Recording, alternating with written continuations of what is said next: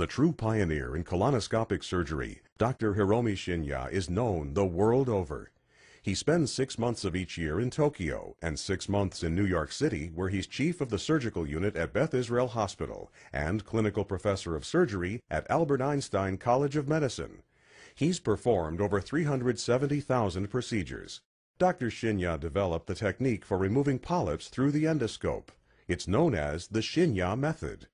Prior to this advancement, removing polyps needed abdominal surgery.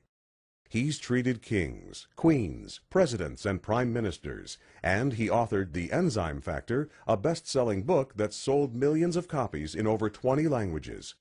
Dr. Shinya recently published the follow-up book, The Microbe Factor.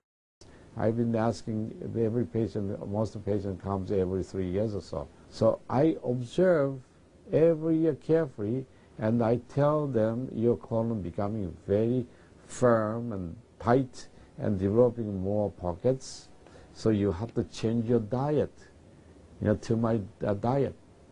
Then they improve year by year. That's at least like 2 years, 3 years later, their colon becomes soft and pliable. Even you have a lot of pockets, diverticulosis, which can create thickening of intestinal, the muscular layers.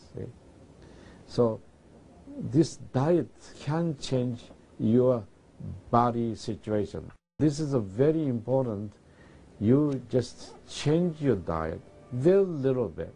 Enjoy the health, enjoy your longevity too.